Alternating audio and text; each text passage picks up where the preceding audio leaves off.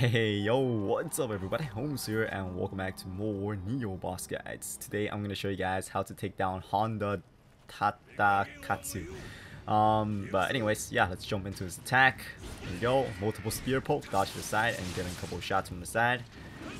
I don't know what that move is, but dodge to the side and then get a couple shots. This one right here, the spear dash, dodge to the side the moment the spear flashes like that, alright? And then get a couple shots afterwards. If you dodge too early, you're gonna be nailed by that move, and it does hit pretty freaking hard.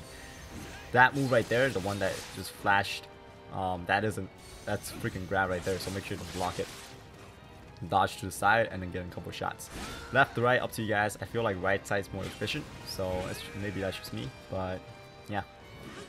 This move right here, it's a 2-hit, dodge to the side and then get a couple shots. If you do get nailed by that move right there, it will link up to a 4-hit combo, so be careful.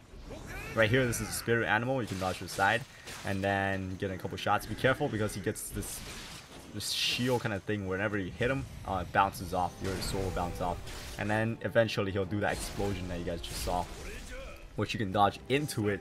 And once you avoid it, after he uses that move, his stamina will be depleted, so once you hit him, he will be stunned and you can get him for a critical hit, so it's pretty good.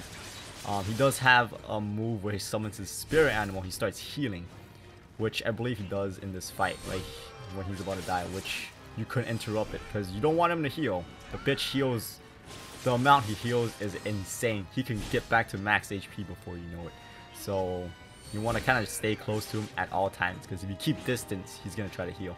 So, and you don't want that shit to happen. It is freaking annoying when he heals. All that hard work's gone. Right here, you see when he puts his hand over his chest, make sure you rush in for that attack, otherwise he's gonna freaking start healing, so be careful. And yeah, once you can stop that from happening, you pretty much got this fighting bag. Sometimes he starts healing earlier on too, like when he hits half health or something, so beware. But yeah, that's pretty much it for Honda Tadakatsu, this badass spear dude right here.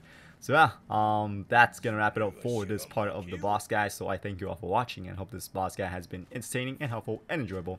And if y'all found all 3 of those qualities to be in this video, then hey, stay tuned for more boss guides, because there's gonna be more coming soon. But until then, I'll see y'all later. Holmes out.